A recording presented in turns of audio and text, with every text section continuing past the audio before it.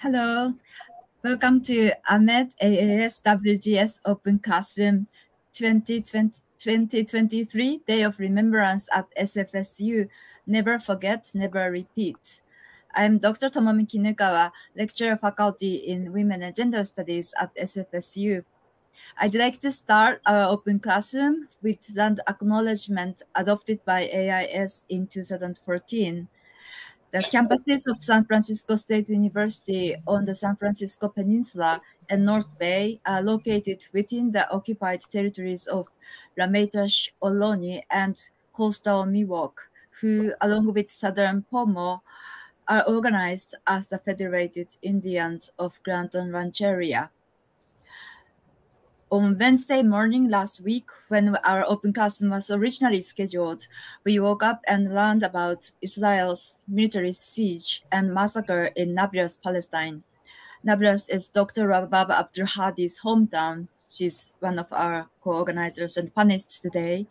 Following Israel's recent military raids in Jenin, the Israeli military murdered at least 10 Palestinians in Nablus, including children and elderly, and several young militants. Over 100 were wounded, many hit by Israeli live ammunition and a drone attack that bombed the building where they lived. A general strike was called throughout Palestine to protest Israeli violence and honor the martyrs. With outrage, we stand in solidarity with people in Nablus, Palestine, demanding rematriation and repatriation of indigenous lands and the Palestinian right of return. May 15, 2023 will be the 75th year of the ongoing Nakba, by construction of the Jewish-only settler colonial state of Israel in Palestine based on the racist ideology of Zionism, expulsion of approximately 750,000 Palestinians in 1948, where today between 5 to 7 million still living as stateless refugees, destruction of over 500 Palestinian towns, villages, and neighborhoods by countless military and militia raids, and quote-unquote ethnic cleansing campaigns. In an email to us, Shimizu wrote that 2023, she's also our co-organizers and co-panelists today. She wrote that 2023 also marks the 81st anniversary of Executive Order 1966, which led to the mass incarceration of 120,000 persons of Japanese ancestry as quote-unquote enemy aliens during World War II. Those included both U.S. citizens and non-U.S. citizens, including immigrant residents.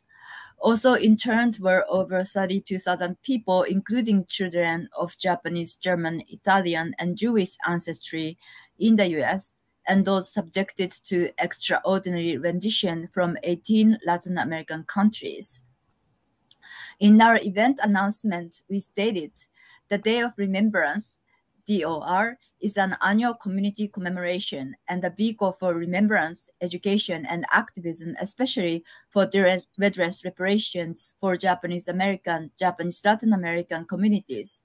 We remember the racist mass incarceration of those labeled by the US government as enemy aliens during World War II, demand racial justice, and strengthen grassroots solidarity among our communities. 2023 Day of Remembrance at SFSU, Never Forget, Never Repeat, calls on our students, colleagues, and community members to insist on the indivisibility of justice and to strengthen our third world solidarities, highlighting our rejection of anti-Black violence, anti-Indigenous violence, anti-Asian violence, and violence against all communities, and the escalating Islamophobic, anti-Arab, and anti-Palestinian attacks on Ahmed studies, that is, Arab and Muslim ethnicities and diaspora studies on our campus. In the context of the white supremacist repression on critical race theory, critical ethnic studies in many states, including recent cases of banning AP African American studies in Florida and Texas, Dr. Abdulhadi's radical praxis of the indivisibility of justice and innovative anti-colonial pedagogy became the main target of Zionist racist attacks. Zionists have attempted to dismantle Ahmed studies through falsely and strategically equating anti-Zionism with anti-Semitism, violently suppressed critiques of Israel's settler colonialism, and silenced anti-colonial narratives for justice. Remembering the 19 SFSU Japanese students who were forced out of school in 1942 to be incarcerated as enemy alien, we recognize the urgency of defending Ahmed at our university today and its national and international implications. So we will never allow our campuses to become mouthpieces for repressive state power and Zionist racist agenda. In her influential chapter titled, quote, Contesting the Foreign Domestic Divide, Arab Revolutions and American Studies, Dr. Rabab Abdulhadi highlighted that, quote, U.S. collusion with Zionism stems from the U.S.-Israel affinity as two settler colonial states that need to support each other and pursue expansionist designs, end of quote.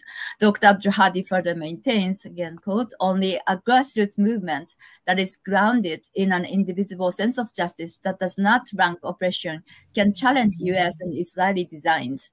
This movement must be led by indigenous communities whose struggles mirror that of the Palestinians and by communities of color who experience structural racism and other forms of disfranchisement at the hands of the U.S. government, end of the quote. Using Dr. Abdulhadi's influential theoretical framing as our guide throughout our discussion today, we will learn political significance of the DOR and learn from a close collaboration between Ahmed Studies and Asian American Studies, holding DOR commemoration on SFSU campus since 2016. Remembering past violences and demanding accountability is also critical in a collective critique of the ongoing collusion of imperial ethno-nationalist governments, including US, Israel, Japan, and India, among others, and their construction of ethno-nationalist supremacy at all levels. We resist those imperial states' construction of citizens, non-citizens, undocumented, and enemy aliens, good and bad Arabs, Muslims, and Asians, that divide our communities, essentialize ethno-national supremacies, and to exceptionalize Palestine. In this sense, we need to stress that BDS principles must apply to our own institutions and communities for education and knowledge production, where those imperial states attempt to institutionalize and legitimize Israel's massacres, apartheid, and settler colonialism. As we remember 19 Japanese students and Japanese Latin Americans who await redress after 81 years, we must fight against expanding Zionist bases and influences at the U.S. neoliberal and imperial universities, including SFSU administration and the Division of Equity and Community Inclusion at SFSU that recently colluded in sponsoring an exclusive and racist report against justice for and in Palestine, and specifically named and targeted Ahmed Studies.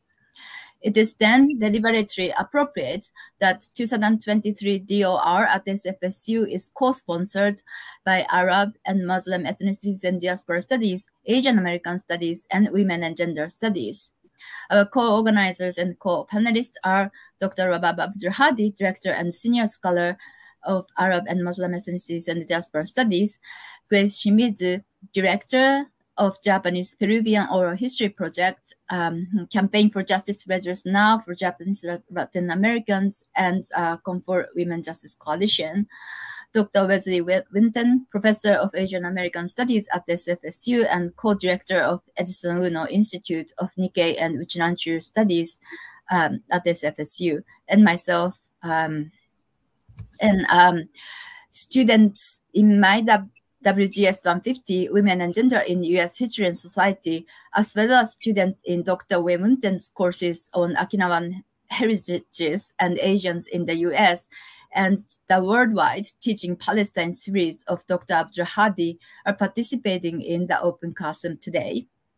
I would especially like to thank Leitz Golam, doctoral graduate student at the University of Minnesota, and Salim Shahadeh, PhD candidate at UCLA, both SFSU alumni and disability assistant to Dr. Abdulhadi for stepping in for tech support to make today's webinar possible. So we will have a couple of rounds among all the panelists. And in the first round, Grace Shimizu will start us off by discussing what this DOR and why we need the struggles for redress and recognition and apology. And Dr. Ueunten will follow Grace Shimizu, and then Dr. Abdulhadi will discuss why get involved in DOR.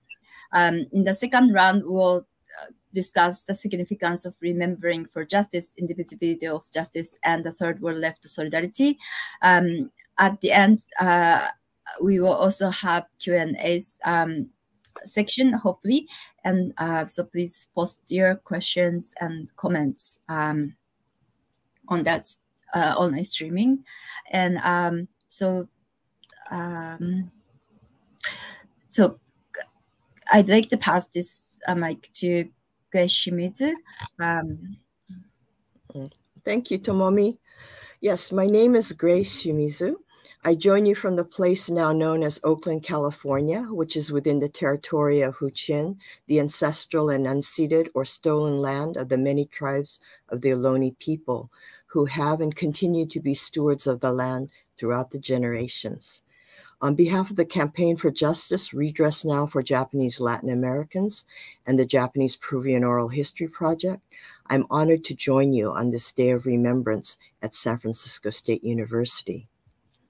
For the Nikkei community in the U.S., for us who are immigrant residents and U.S. citizens of Japanese ancestry, for us who lived through World War II, and for us, the descendants, Day of Remembrance is a heartfelt tradition, an anchoring community institution. It is a time when we reaffirm our community's wartime experience during one of the most shameful chapters in U.S. history. It is a time when we recall those experiences, share our memories, and remember our loved ones, especially those who have passed on, who endured so much and gave so much so that we could have a better life. But Day of Remembrance is not just about remembering and paying tribute to our past. An integral component of this community tradition has been and continues to be the call for action, for activism, the ongoing struggles for truth, justice, government accountability, and for redress and reparations.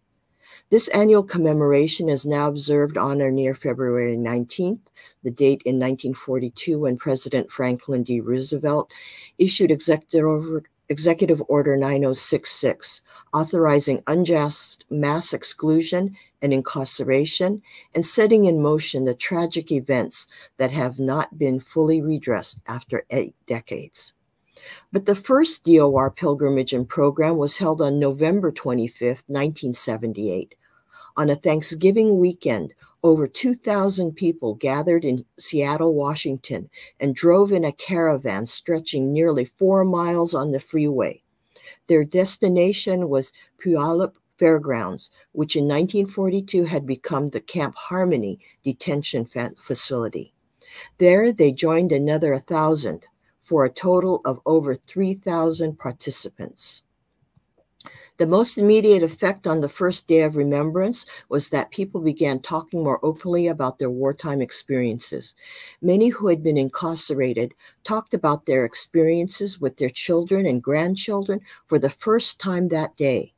As Frank Abe recalled the event 2 decades later, it was an emotional breakthrough for our community. It made it okay for Nikkei to say that what was in their hearts, that Puyallup Day of Remembrance led to other cities hosting their own events and our communities breaking of the silence. So we come together today in this Day of Remembrance, which is rooted in collective remembrance, reflection, education, and activism for social justice and redress. We come together as diverse communities and reach out to each other to build mutual understanding, respect, trust, and solidarity.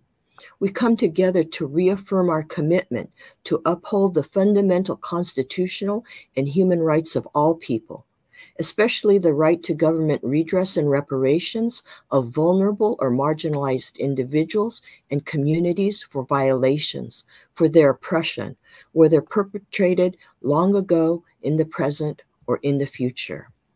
And part of that call to action is to hold the U.S. government accountable for its still unfinished World War II redress business. The reparations struggles for the Nikkei community is not over, and the shameful chapter in our country's history is not closed. Phase 2 of the redress movement is underway.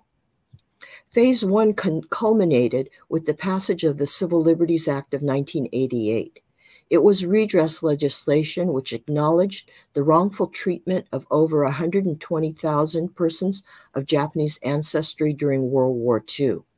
It granted reparations to over 80,000 surviving U.S. citizens and legal permanent residents of Japanese ancestry who suffered incarceration, which included public acknowledgement, an apology letter, $20,000 compensation, and a public education fund. But the restrictive eligibility criteria excluded thousands who suffered constitutional and human rights violations from the JA community, as well as German and Italian immigrants and their U.S.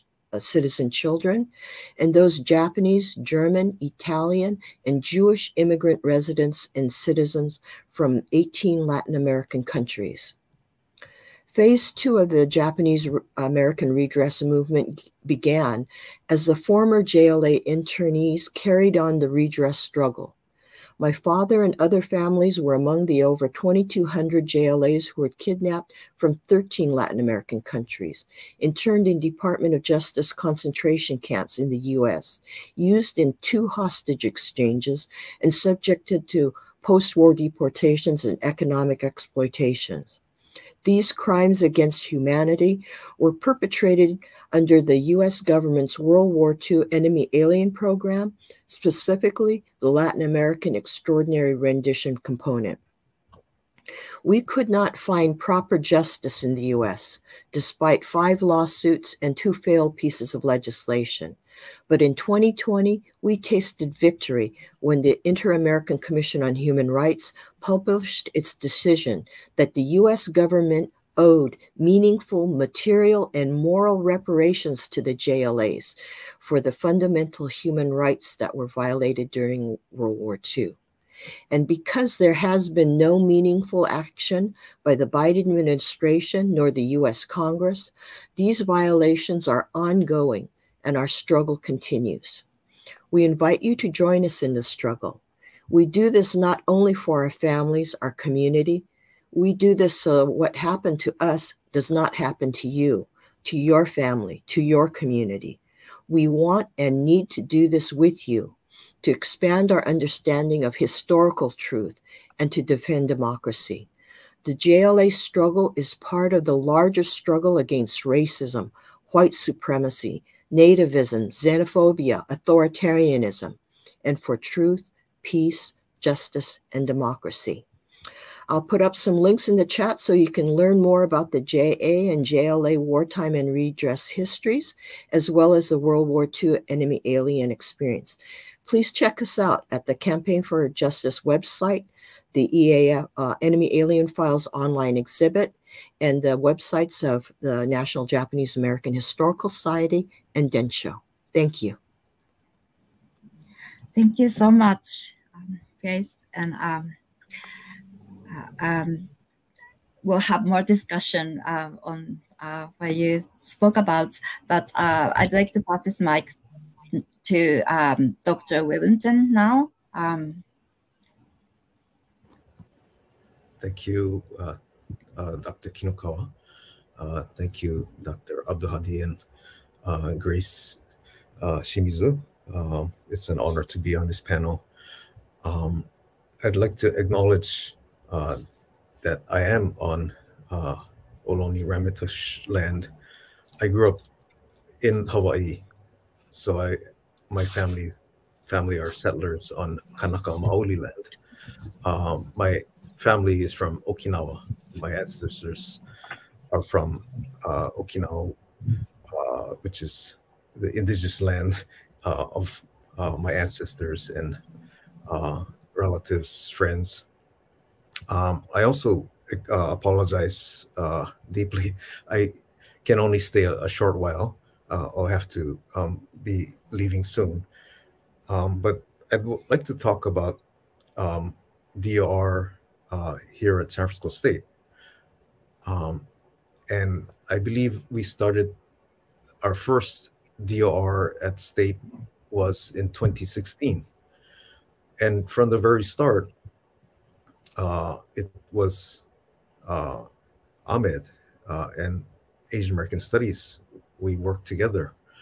And I'm trying to remember how it all started.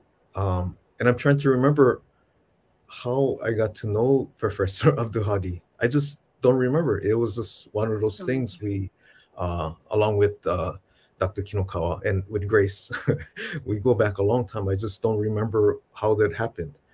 But it was a sort of natural coming together.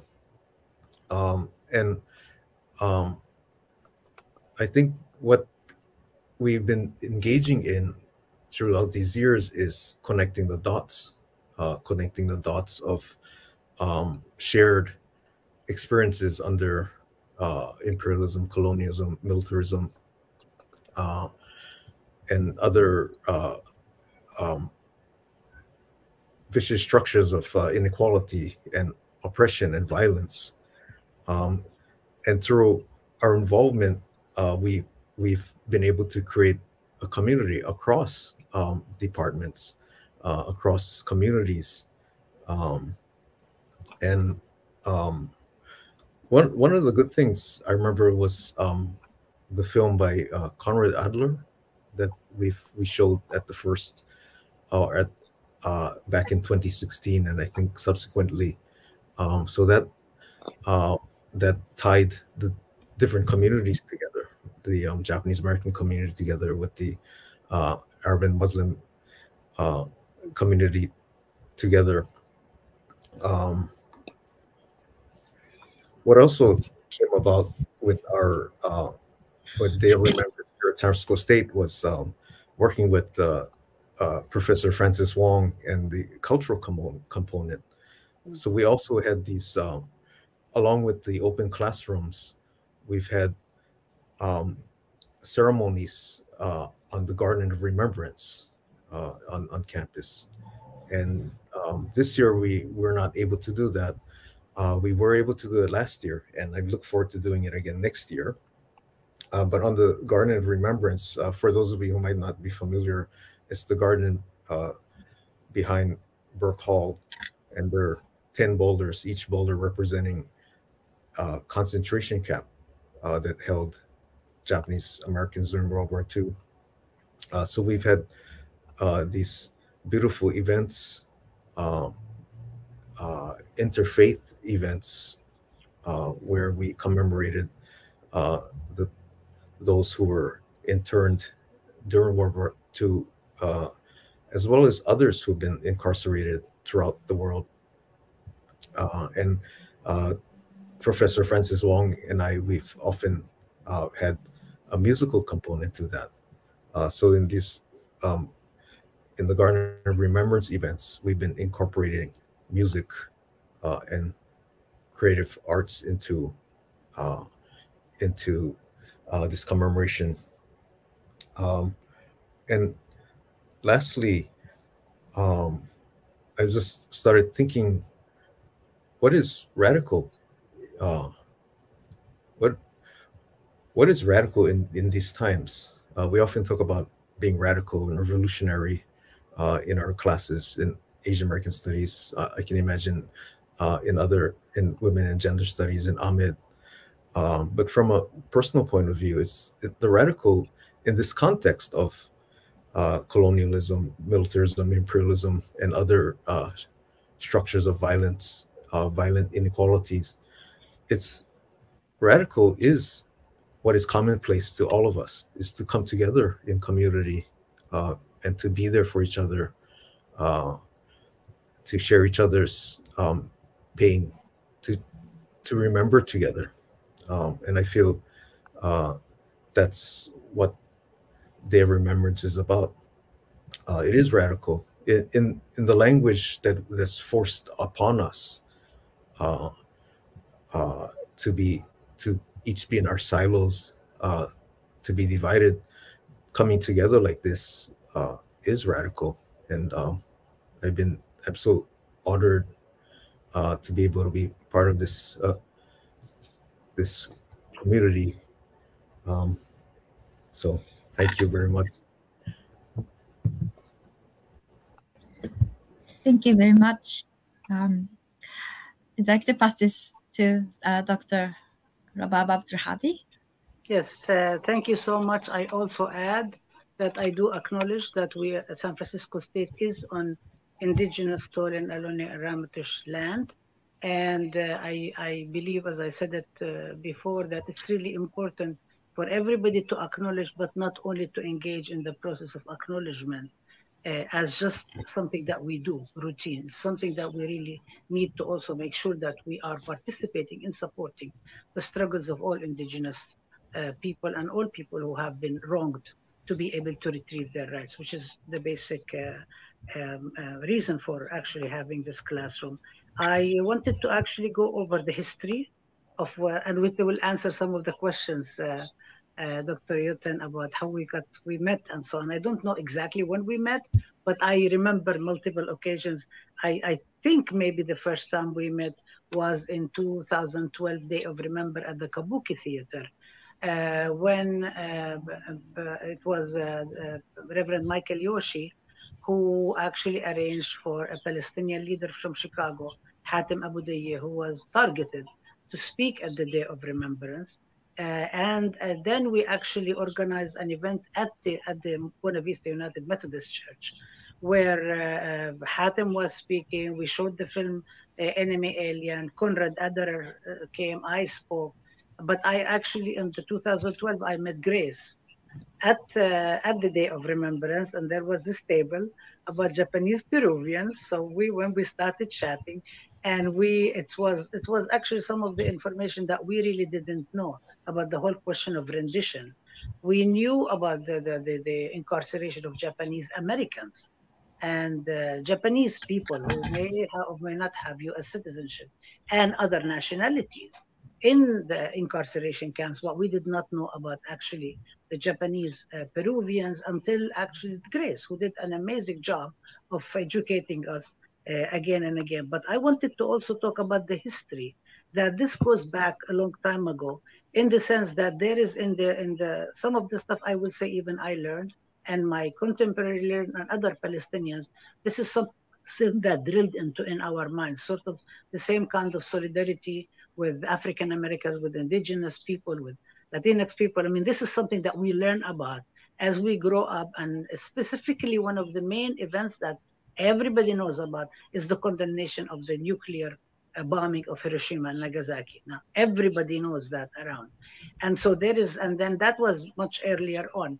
In the 60s and 70s, there was a lot of collaboration between various radical groups and organizations in Japan and in Palestine, which can be another process of discussion. But also there is many things that have happened afterwards, especially in the 80s, when the Los Angeles 8 case. In Los Angeles, California, 7 Palestinians and a Kenyan woman were raided by the FBI, INS. At the time, it was called Immigration Naturalization Service, and secret police. 200 agents raided them, shackled them, handcuffed them, and took them. And then one of the papers in LA said, "War on terrorism hits LA." And it was a process by which the Reagan administration intentionally wanted to say to scare the Palestinians, and basically use the Palestinian case as, because the community was very active. And I actually remember clearly hearing about that the same night or the morning, that scaring us, creating a chilling effect. So everybody will basically be silent. Nobody will say anything. And then in the Palestinian community, but also as a chilling effect for other communities as well. At that time, the Reagan administration was very much involved in trying to crush solidarity with the people of Central America, especially the Committee in Solidarity with the people of El Salvador, the people who were supporting Nicaragua, Honduras, Guatemala. And then what happened is that they were unable to do that. They were trying to do all sorts of things. The Reagan administration was very much intensely organizing the Contra, support for the Contras, support for intervention in Central America. But they couldn't really crush the Central America movement. There had been like 250,000 people from the US who went to Central America and visited. The movement was very strong. So they thought that targeting the Palestinians would be the weakest link. And if you target the Palestinians, then a lot of other movements will be crushed. Now, the problem is that as the attacks against us continue, and all of us, I'm talking not just about Ahmed and me and Palestine, against all of us continue, sometimes it backfires. So what happened at that point in the Palestinian community itself, 3 buses from the Fairness Committee got on the buses and went to the prison to protest and support the people who were incarcerated inside. Many people from civil rights organizations, civil liberties, and so on joined with the Palestinians to say this is unacceptable, completely unacceptable, and we're going to fight around it. So it's actually built a big movement around why are you prosecuting people for distributing magazines, who are doing the dabke, which is the Palestinian national dance, speaking about it, educating, and so on. And then also specifically the Japanese community, this is where it becomes, people said that we are going to go and support the Palestinians. That was even actually before we discovered that there was a plan called Alien, Terrorists, and Undesirables. You want to talk about alien, enemy alien, alien, terrorists, and undesirable. That was designed by the vice president of the United States, George Herbert Bush Senior. But he did it when he was the head of the CIA. And it actually spoke about, part of the plan is to set up internment camps for citizens of 7 Arab countries and Iran in Oakdale, Louisiana, because it's supposed to be quote unquote desert-like, and they will incarcerate, and this is where they put and it was sort of, it created so much education within our communities, where you're talking Arab, Palestinian, Muslims, and so on, as well as in the Japanese community. So it was people where there was so much support that happened at that time. And this has continued, and this was really, really important. That period was very, but also post 9/11, 2001, the Japanese community also came and said to people, to the Palestinians, Muslims, and Arabs, we are here. And when we talk about the enemy alien, the film by Konrad Adenauer, it is actually speaks about that. People coming together, supporting, having each other's backs. I mean, this was really, really important. But for us in particular, in 2002, Reverend Michael Yoshi was part of the presidential task force at San Francisco State that came out with a recommendation to set up a program that became AMED, Arab and Islamic Program. He was on the task force. So when I came to San Francisco, he was already involved supporting the Palestinians around the mural, the students, and so on. And then when I came to San Francisco, I met him at the reception that the president, the provost, and the dean created for me. I mean, now San Francisco State claims that this was a rogue dean, Ken Montero, and so on. But actually, they all did this we have this big reception that was recognition of the program that was on. But also we continued, we participated together since 2008 also in the 40th anniversary of the strike, the 68th strike. We worked with each other, we met a lot of people, and also there have been many events, as I mentioned, at the Buena Vista United Methodist Church. And then and that's when I said we showed Enemy Alien. Then we started showing Enemy Alien almost every class we had, and always having some of this stuff. And I think you actually were at the 2012 playing music. I mean, because you almost every year you go and participate there. And then, and also within the colleges, like people are kindred spirits kind of meet with see each other when people are talking about Okinawa and militarization and occupation. And of course, Michael Yoshi and Grace Shimizu played a very big role of actually bringing us together, and kind of like, and I remember we actually met at Buena Vista to set up that event, 2016. We met together and we wanted to do it together, and we wanted to do it in San Francisco, but we didn't want to, we were doing it in our classes, but we thought actually, why not do it together with Asian American Studies? Makes much more sense. So you and I and Grace and Michael were meeting. We would be meeting go all the way to Oakland, meet and organize, and then and we did it at the EP 116. We have the video. The video is available on Ahmed. We show it to all our students to learn all the time. But also, since we were attacked, And then it was also, I was invited to the Day of Remembrance to be a keynote.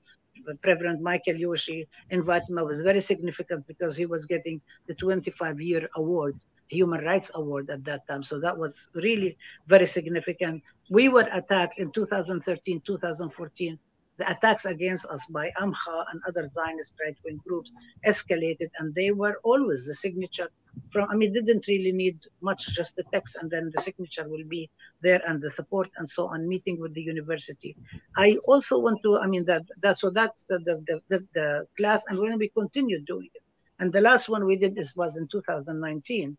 If you recall, we did that. It wasn't the Day of Remembrance, actually. It was the Crystal City, report on the Crystal City. On the declaration of Day of Remembrance, we did an event that Ahmed initiated the year before at 2000 at the EP 116, and then we did one in your class because we were supposed to do it in the library, and they canceled it on us at the last minute. They canceled, gave it to an outside group, Prophet, whatever it is, and so on. So, but also during the Muslim ban, the Japanese community stood by us and actually spoke very clearly. And I remember Karen Kuramatsu and wrote an op-ed in the New York Times about it, saying that we don't really want your apology now, saying that the enemy alien is not okay and the incarceration is not okay. You have to be against everybody. And she spoke at many of our events as well. I also want to say that, I mean, kind of like the Asian American Studies also was one of the groups that signed that statement that CARE, the Council on Arab American Islamic Relations, did against the Department of Education, complained by the Stand With Us, which is a main Zionist group. And they were complaining that I went and gave a lecture on Islamophobia in Professor Keyon Park's class, Race and Racism. And I was attacked. And, you know, all sorts of things started happening. And so on. Actually, Asian American Studies unanimously passed the resolution and did it. But I think also the whole, it's really important. And then, of course, the collaboration that we've had with, you know, Tomomi and I, Dr. Kinukawa and I have been organizing with each other actually from spring 2020, right, from spring 2020 officially. But before that, we were organizing with the Comfort Women Justice Coalition and so on. So there is a lot of history that has been going on, and there is a lot of history that is going on within. And now we're talking, because we're speaking about Japanese Americans, and then I would say, like one of the highlights of us was the invitation by Grace and the Japanese Peruvian community to go to Crystal City. We were so honored to go. And that's where we met the late Libby. May she rest in peace and power. In the Crystal City. It was the 60th anniversary. And I think that was very, very interesting because it was Crystal City is historically has been a city, Mexican city, Latina city, although the government, all the powers were white supremacist US government and so on. And they've actually welcomed the Japanese who were in internment camps. We heard many stories, even about this abuela making tortillas and feeding sometimes, because sometimes people in the camps were not getting fed and so on. And then some people will come from the government, say to her, no, these are terrorists, you don't want to get in there. She's like, I don't care. And her grandson was one of the persons who told us the story when we were in Crystal City. And this is really important because now, when there was the Muslim ban, when Trump tried to impose the Muslim ban, and then when he was also making all these racist white supremacist statements against Mexicans, against immigrants, against people without papers and so on, it was really also people coming together. And then the various Day of Remembrance commemorations will say never again for anyone. I also want to say, kind of, we are speaking about Japanese and the Day of Remembrance, and we'll talk why remember. But I think, and this is probably the last point I'll make, is that it was really, really important also that many groups came in, groups that we are in coalition with, our comrades, our allies, also from the Jewish community, the anti-Zionist Jewish community, which is actually on the grassroots. It is much bigger than the Zionists who have the money and the big mouths and the attacks against us. And they did also. They went to ICE offices and they protested and they said never again for anyone, because the Holocaust. The slogan of never again. never again. And they said never again for anyone. And the Japanese community is saying never repeat history, never allow injustices to be committed against anybody. And these are, and I think this is where the whole question of radicalism that you speak about, that Tomomi, my Dr. Kinukawa, and you, and that is being taught within the classroom, but also the stuff that's being taught outside of the classroom. We teach inside and outside of the classroom and connect. And this is also one of the things that really scare. I mean, Dr. Kinukawa, you spoke about the classes, the critical race theory that's being canceled, Asian American studies. People are not supposed to be teaching about the slavery, about the settler colonialism in this country and so on, because they don't want people to hear about it. And one of the things we do in the open classroom is actually we bring people from inside and outside of the classroom. So that's actually is even more problematic and troubling, not only for the Zionist Israel lobby industries, but also for the right-wing white supremacists who would like to prevent people from knowing and learning about each other. Because learning about each other for all of us actually advances our solidarity's understanding. And it becomes really difficult for anybody to say, I don't really care. This doesn't really concern me, because it's a question of justice. And I would also, I just forgot to mention that we did start a project with Grace on the Japanese Peruvian Remembrance, and thinking about why Remembrance, but we can talk about that later. So I'm really honored to be part of this. I'm really honored to be part of the Day of Remembrance. I was also in the Garden of Remembrance. And one of the things that is really troubling at San Francisco State is that most of our students see the murals, but they do not know that there is a Garden of Resistance and Remembrance. And at the time when we did it, it was actually very corroded. And we spoke about that at the time, and now San Francisco State cleaned it up. But we actually want to see more in terms of not lip service about anti-Asian violence, Islamophobia, anti-Palestinian racism, and so on and so forth, or anti-Blackness. We want to see action. We don't really need just lip service. So I'll stop at that. I apologize. Thank you, Rabab and Grace and Tomomi. It's really an honor to be here. I'm very touched. I need to leave, but I'd like to keep continuing being a part of this this community. So thank you very much, and I'm sorry everyone that I have to leave. And thank you for letting me in this space.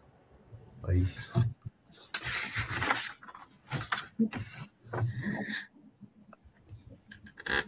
Yes, thank you, Dr. Abdulhadi, and everyone. I think I'd like to go to the second round, building on what you already shared, and we were planning to discuss the significance of remembering for justice, and you already are speaking on that, and one of the questions that we are raising was in face of new liberalization of our universities and what Dr. Abdulhadi called new McCarthyism, how did Japanese Latin American and Japanese Americans defy incarceration and enforce participation in U.S. defy incarceration and enforced participation in U.S. chauvinistic state, and how do we manifest this in our DOR commemoration on campus? But also, I'm wondering if you could talk about what has been done and what are the similarities between the redress movements and Palestinian justice movements, and why we engage in solidarity. And also, I'd like to speak from the from my Chinese, Korean, and Japanese backgrounds, about why remembering and why uniting together. And I think I pass this to you, Grace, and then to Dr. Abdulhadi. And okay, thank you. Yeah, that's a lot of questions in there, so it might be good to kind of try and break it down a bit. I'm not sure I understand. I just want to make sure what I should be addressing and when. As I understand it, you want to talk about kind of resistance defying incarceration and I guess post-war as well. And then also talking about solidarity, if I understand correctly. Yes. Okay, well, that's what I'm going to address. Okay, so if you, I mean, I'd like you to speak what you would like to share with us as well. So those are just a point of orientations for okay, the excuse me, discussion for the second half. Okay, well, in terms of like resistance during the incarceration and post-war and after, I guess it's good to say that, you know, the Nikkei or the Japanese American community has never been homogeneous. You know, we're rather diverse in our background and experience. So during World War II, as the Nikkei community, you know, was undergoing government repression and incarceration, Nikkei as individuals, families, and as a community were in turmoil, you know, trying to figure out how to respond, how to survive. So hard decisions had to be made with limited information. And, you know, some families were torn apart and forever estranged. So in terms of trying to figure out what to do, you know, and how to do it, some collaborated with the U.S. government, including identifying potentially dangerous community members and informing. Others felt that it was important to prove their loyalty, and in some way they, you know, joined the army or the military intelligence service, and saw this as a way also of protecting their parents that were still in the concentration camps. And then on the other hand, we had young men who were draft resistors, who did time in the penitentiary and faced purposeful stigma after the war, you know. And then in response to the loyalty questionnaire, this is like two questions about, do people answer yes or no to forswearing allegiance to the emperor, and then whether people will fight for the army. Well, those questions, that questionnaire was very difficult for people, because the question that asked for swearing allegiance to the emperor meant if you were an immigrant, you would be giving up your citizenship, like with Japan, and you would become a person without a country. And then for U.S. citizens, it's like answering a question that has a kind of a, you'd be admitting that you had allegiance to the emperor, which you were forswearing, you know. And then in terms of fighting for the U.S. Army, it's like, you know, many folks also felt what a contradiction it was to, while your parents and your siblings are still held in a concentration camp and facing these kind of constitutional and human rights violations. And that depending on how you answered the questionnaire, your family could get separated, you know, because those who answered no, no were put, segregated in the Tule Lake camp. So it was difficult times, you know, to figure out how to respond. But when injustice happens, there is that natural response. People want to respond. And so we did have within the camps, you know, demonstrations, rallies, strikes, those kind of things. And the tanks were come out, you know, and the soldiers with their guns came out, you know, and people were killed. People were brutalized, you know. And let's see, but the idea of resistance too, I think, happens afterwards. It continues. So when the Japanese Americans were able to break the silence, then it's like you see the resistance and the standing up coming through the redress movement. And it was a tremendous achievement, you know, that that the Civil Liberties Act of 1988 was passed. But for us JLAs, You know, the terror was during the war, the terror was inflicted on our families and communities. And in terms of resisting in camps, it's like we learned from the Germans who were in the same camps as we that about the Geneva Convention and to speak out against the violations. And it's with the help of lawyers like the Ernest Bessig and Wayne Collins of the ACLU that we were able to assert our rights to improve camp conditions, stop deportation orders, and facilitate release from camp after the war ended.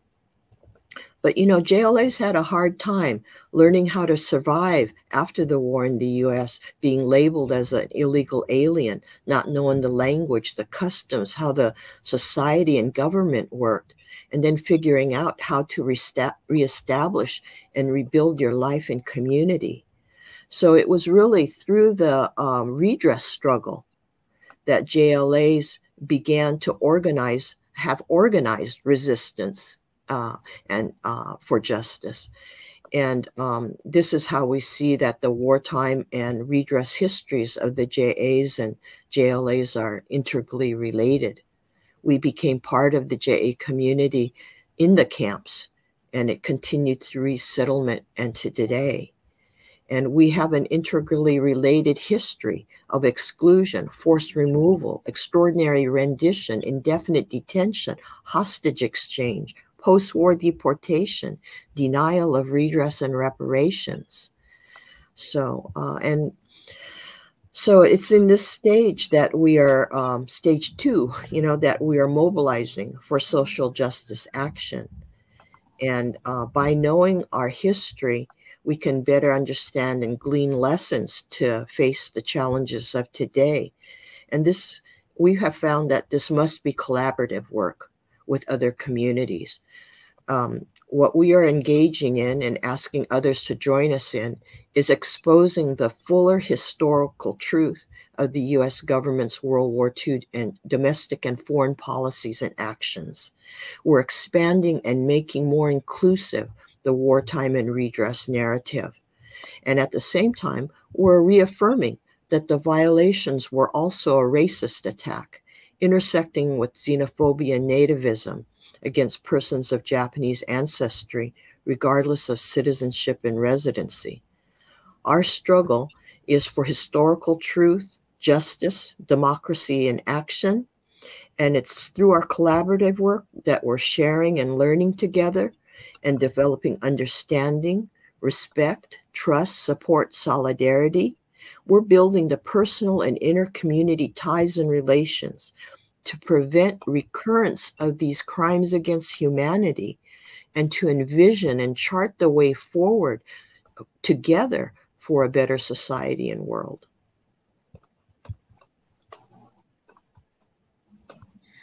Thank you very much, Chris. As we continue our discussion, I also like to invite the those of you who are listening to us to share with us your questions and suggestions for education and solidarity, so we can address that at the end of the webinar.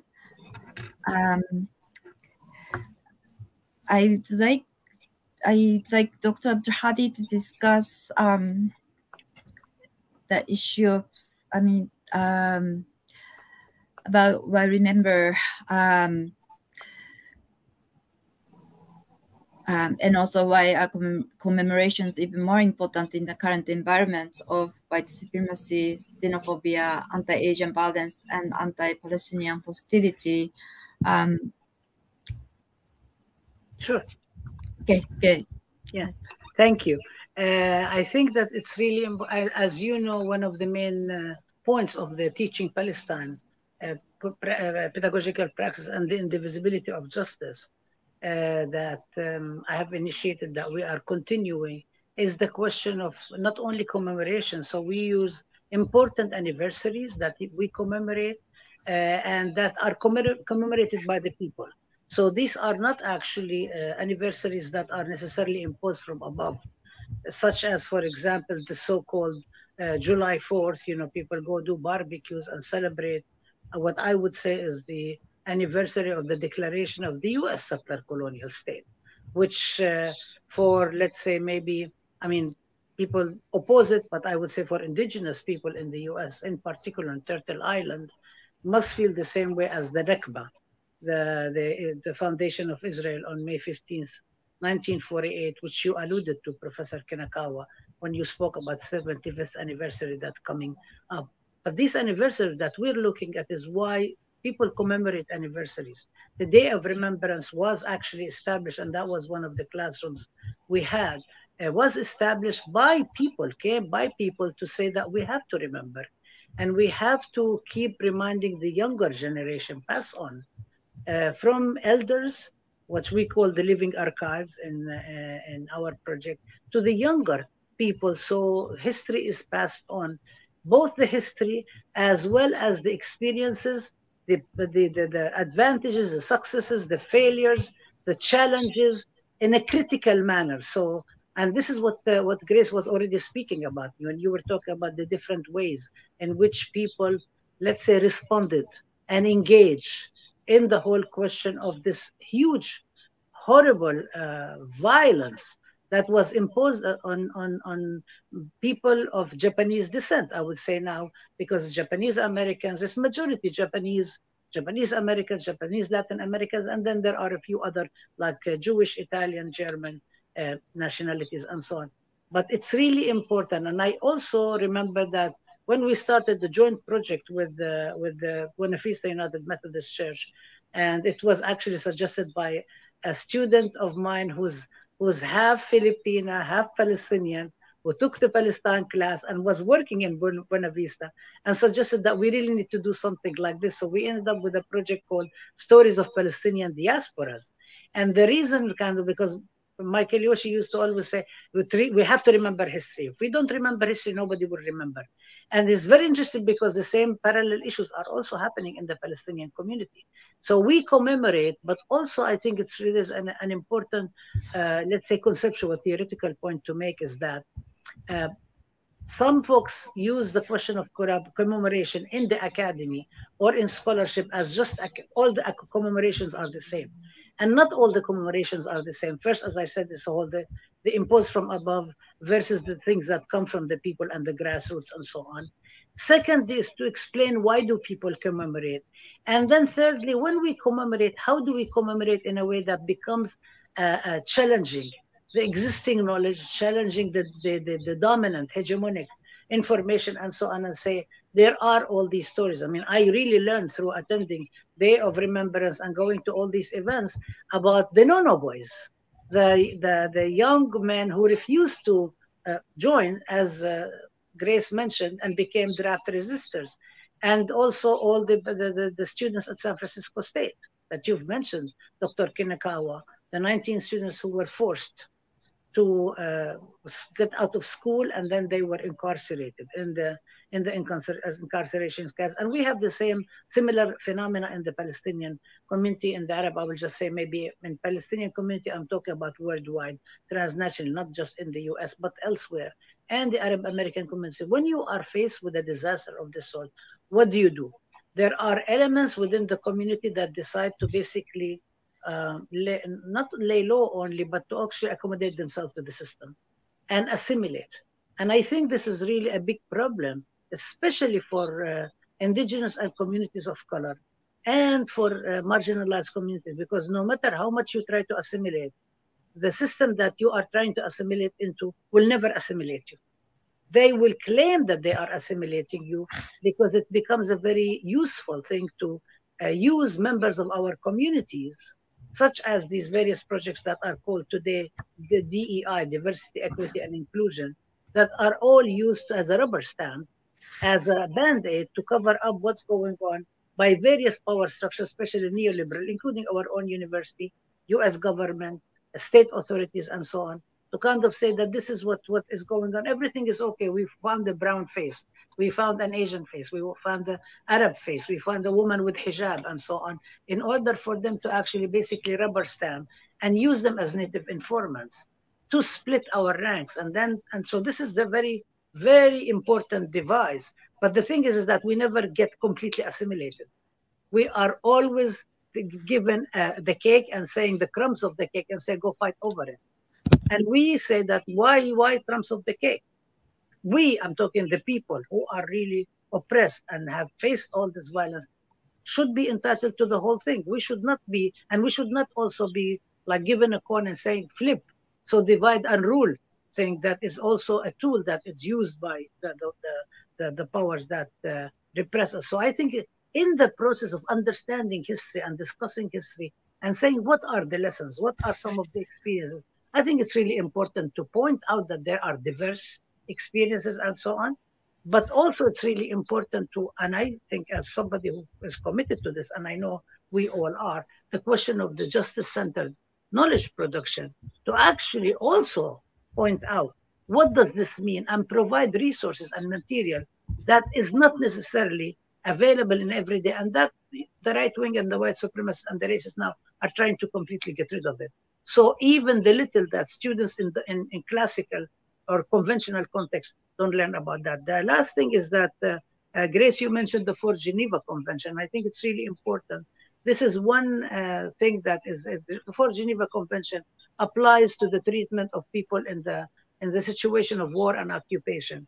That there is a responsibility for the occupying or colonizing power or controlling power towards the people who are colonized. And it was adopted actually specifically in reference to Greek and French Jews, which the Nazi Germany moved them from one place to the other, quote unquote, transferred them, sent them to concentration camps in Europe that produced the Holocaust, and so on and so forth. So this is actually saying that this is not okay, this is not allowed, and this is something that the U.S. has violated with the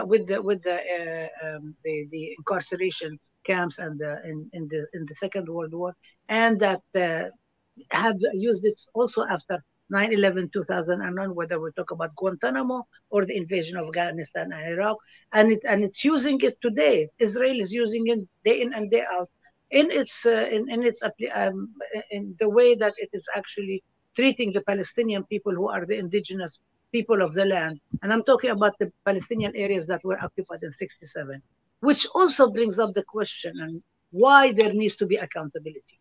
Why we need not only never forget and never allow it to be repeated, but also we need to hold accountable those forces who are committing these crimes against all our peoples.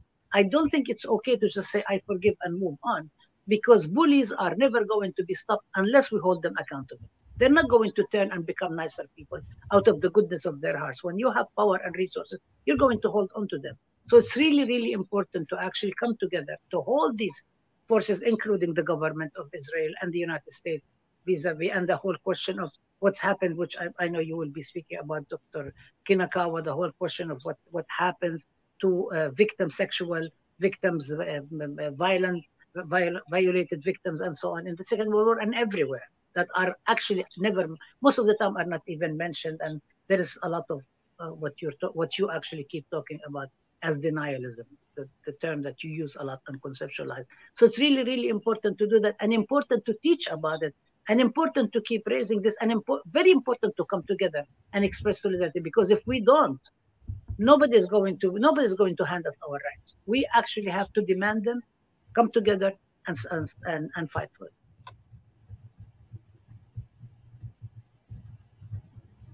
Thank you very much. I'd like to make brief comments. Please stop me in 10 minutes because I'd like to have Q&A at the end and have your final comments. But I just want to make 2 points. So I'd like to go back to I'd like to go back to the discussion about radicalism and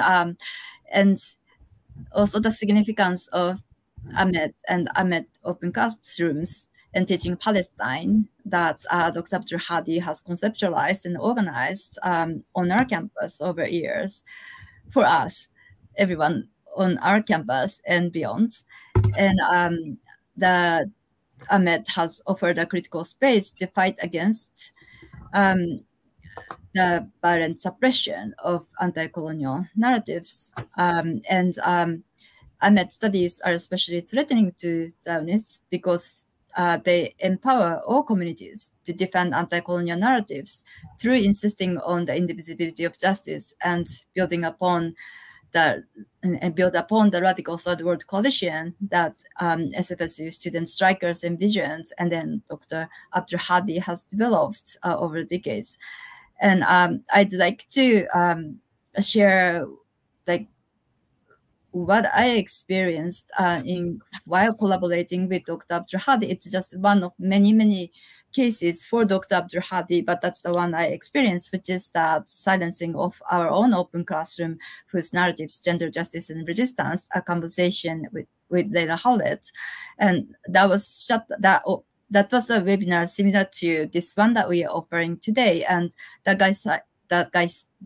got silenced when Zoom and other private companies shut up the webinar. White supremacists and Zionists attempted to criminalize us using so-called anti-terrorist laws. And SFSU administration didn't protect us from those attacks, but instead became part of threatening us. And instead of critiquing exceptionalizing Palestine, SFSU administration normalized that exceptionalization through pressuring us to make teaching Palestine quote unquote optional to cater to Zionists. And the SFSU administration, as we discussed already, sponsored the racist report and also spoke at the counter event that Zionists organized to demonize our own open classroom on feminist anti-colonial narratives. And it's one of many cases where SFSU has attempted to demolish the Ahmed studies altogether. And so the question that I think we are asking on our campus is what we really want. And are we giving into Zionist attempts to diminish the precious space for justice-centered and community-accountable knowledge production that Dr. Abdulhadi and student strikers have fought for? Or are we letting Zionists and Israel to demolish it, just like the universities let 19 Japanese students being interned during World War II? And especially for those of us who teach critical ethnic studies and women gender studies, there's no choice but to rise up. And also the other point I wanted to make is that I am coming from a background, like I identify myself as a queer scholar activist with Chinese, Korean, and Japanese ancestries. And you may not know, but Chinese Koreans are they are known for their fierce social justice movements and are post-colonial subjects in Japan, including many conscripted laborers under Japan's colonial rule and their descendants. And in 600,000 Chinese Koreans were made stateless by San Francisco Peace Treaty in 1952, 4 years after the Nakba, and were deemed enemy Aryans in their version without basic civil and human rights. And as my Chinese Korean comrade and colleague Miho Kim reminded me a few weeks ago, 2023 also marks the 100th anniversary of the Kanto massacre of Koreans who are residing in the colonial metropole. The massacre was by the Japanese government, military, police, and vigilantes, and that continued over several weeks after the massive earthquake hit Kanto area of Japan in 1923. And far-right politicians, including Mayor of Tokyo, continue to deny the history of violence crime itself. And it's the same with the case of the Nanjing massacre that took place 24 years later in 1937. And so the Japanese far-right government fuels historical denialism in collusion with US and Israel now, and they escalate these racist and anti-colonial attacks on all communities, including Palestinians, but also they propel anti-Chinese and anti-Asian hate in the US. And so it's important. And then they collude and attempt to influence our curriculums and institutions of knowledge to legitimize their respective denialism and suppression of anti-colonial, anti-imperial narratives at our universities and other institutions of knowledge. And there, I can share many examples, but I skip them because of the limits of time. But I'm just thinking that for our critique of imperial construction of enemy aliens to stick, our critique also must cross imperial borders, and we must refuse to be blinded by opportunistic alliances and enemy making among those imperial states themselves. And in other words, US-Japan collusion after World War II, which became the basis of more recent US-Israel-Japan collusion, was prepared by affinity in imperial designs of both empires, even while US deems Japan to be its enemy.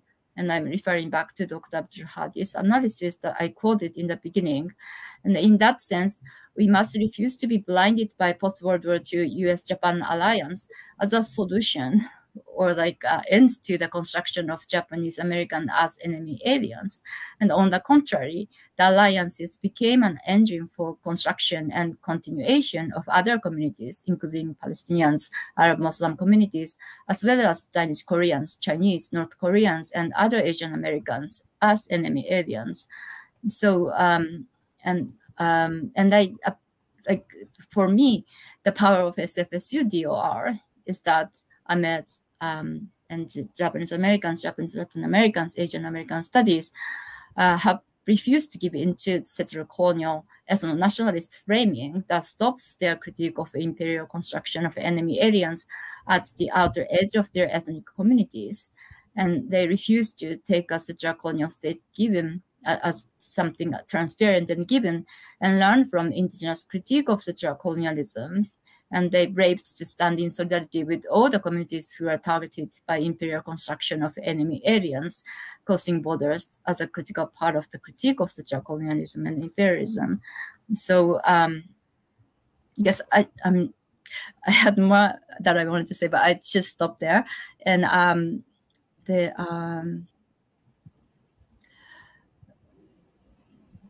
see, do we have questions or comments?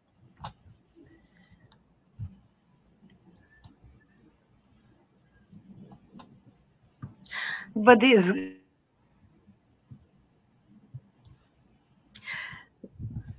I don't, let me check, but I don't see comments in here on the StreamYard.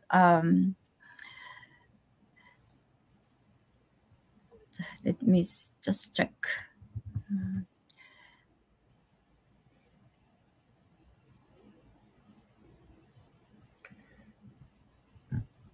You're muted, Rabab.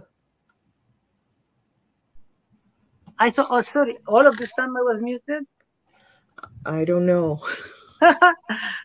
I was just saying that maybe we can just discuss among ourselves.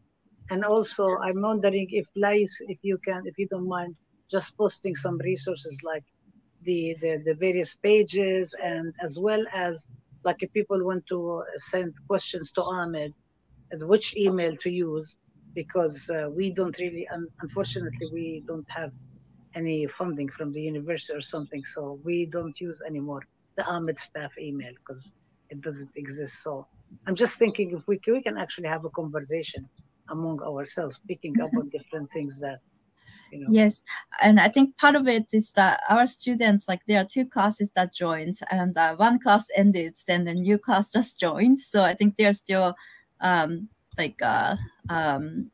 forming their questions, and so I think that's part of it. How this class was planned, and so so I'd like, so maybe Grace and then Dr. Abdulhadi, would you like to give us the final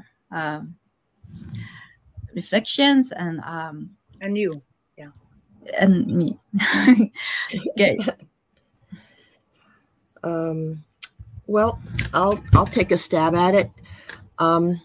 I just think that it's important the work that has been done on San Francisco State University, especially around the Day of Remembrance, to keep that tradition alive. It's an important collaboration between the students and the professors and all the folks, you know, especially between Ahmed and Asian American Studies. And I really encourage that deepening and continuing of the collaboration, because, you know, we are in very difficult times, you know, in this country, in this world.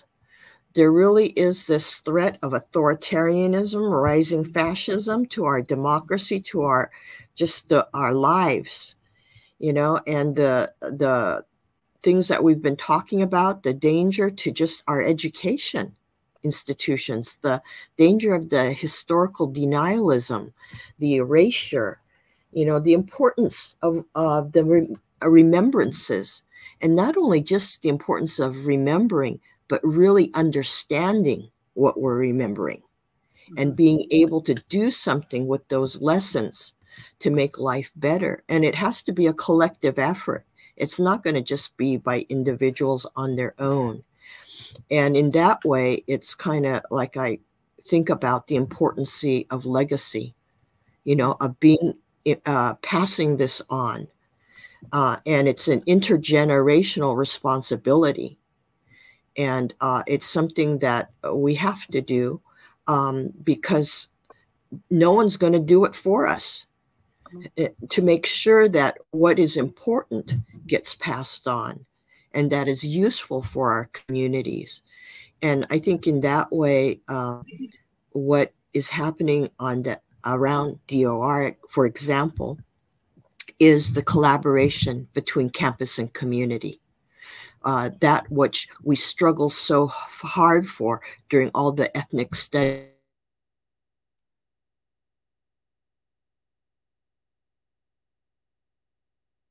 Rose, I think you. Grace, Rose.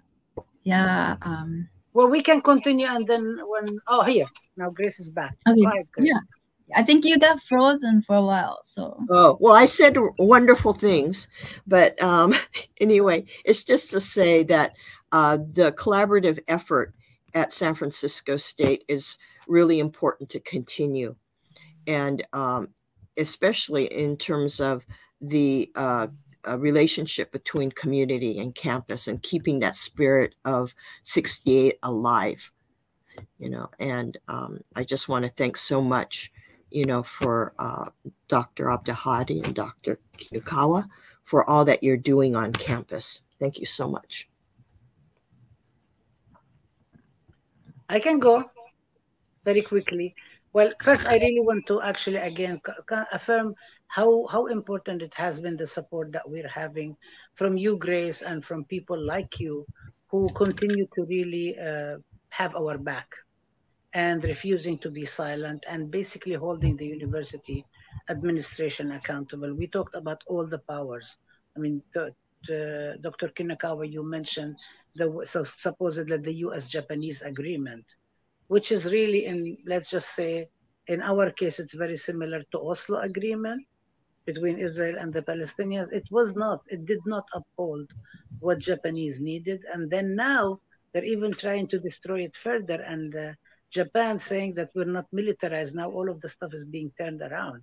And that is very, very dangerous. Very kind of that's the legacy of leaning towards peace, refusing militarization, refusing to invest in arms and so on. It's being threatened. And a lot of people, and I think if we are not insisting on challenging the way we teach, which you both spoke about, it's really important. Then people forget and use it as sort of like an ordinary thing. So I think it's really important to do that. Today, for example, is the anniversary of the Wounded Knee massacre of the American Indian movement. And I was reminded by it also because 2 days ago, James Abu Rizq, who was the only Arab American senator, and he was also of indigenous descent. And he became the founder of the American Arab Anti-Discrimination Committee, one of the major civil rights organizations for Arab Americans in the US. He also, one of the main acts he did, he promoted and pushed for acts around the child welfare, and they call it Bureau of Indian Affairs. But we know this is for indigenous children, the whole question of accountability, the question of sovereignty, which is also now being challenged within the US as well. I mean, there is a lot of proposals in Congress, including getting to the Supreme Court, to take away the sovereignty of indigenous lands and ability and so on. And this reminds us also that what achievements we make, we cannot take them for granted. So, and by the way, he was also, James Arvuzarek was also with other people kind of like present around that time, asked to go and negotiate around it. And we should remember, and Leonard Peltier is still in prison after all these many years. And that was also very much part of the legacies of 68, the 68 spirit. But we cannot just say 68 is something that happened and basically use it to have a plaque at San Francisco State, because there is a responsibility with owning up to a particular legacy. There is a responsibility to say, so what does this really mean? It's not something that we can say, okay, so we own 68 and we're going to hold on to it, but we're going to do everything that against what the students from the Black Student Union and Third World Liberation Front struck. They struck to actually have a different, decolonize the curriculum. They struck to actually have the university be accountable to the community. They struck for the experimental college. They struck for tuition-free education. They struck for connecting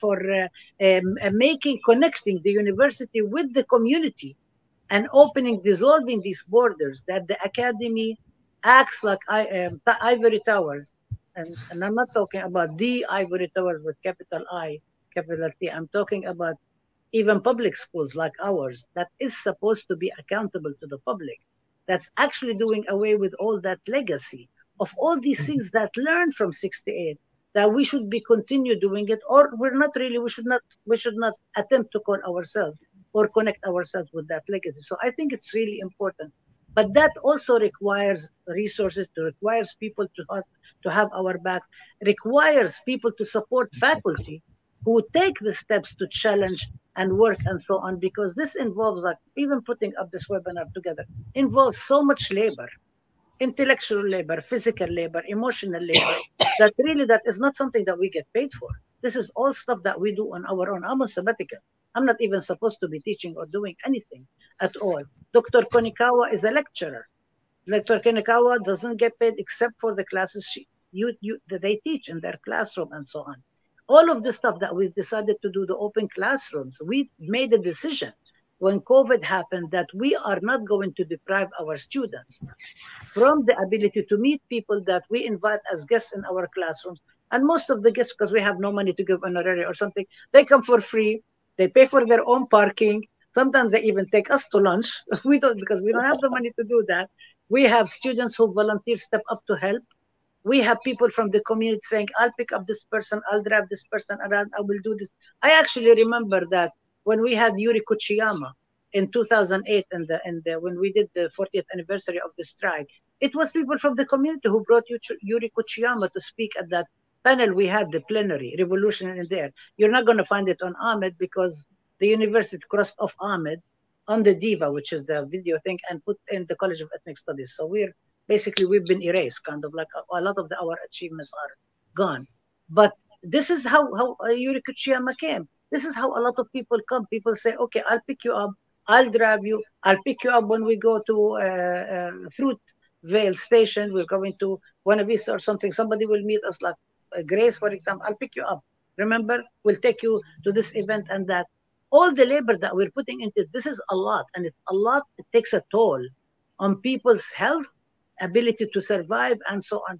We continue doing it because we believe in it, but it's really, really important for support, because if there is no support, what the repressive forces do create new McCarthyism, this chilling effect, and make us radioactive. And of course, they go around smearing us, ruining our reputation, trying to claim all sorts of things in order to divert. And part of it is to scare other people and get other people to be afraid to actually take on the steps.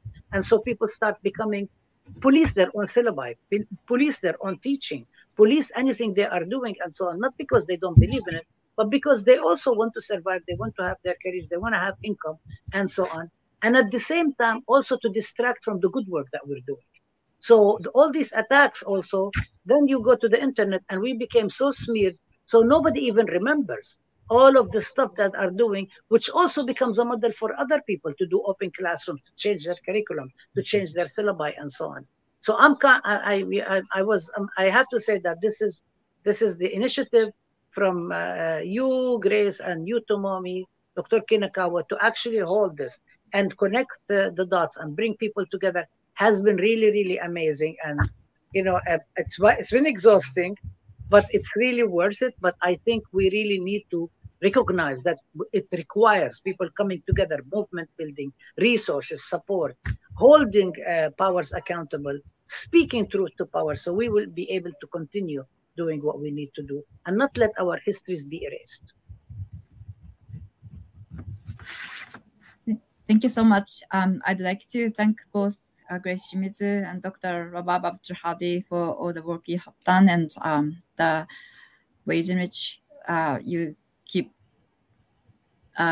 teaching us and inspire us and lead us and guide us. And I really appreciated this opportunity to hear from both of you. And I really appreciated that students in many classes had an opportunity to listen to you directly. And I think it's that's the power of open classrooms that I met open classrooms. And so thank you very much. And I think time is up. And so if unless there's more comments, I'd like to, okay, so let's end our conversation for now, but to be continued. So thank you very much for everyone who was listening. Thank you for amazing moderation as well. Yeah.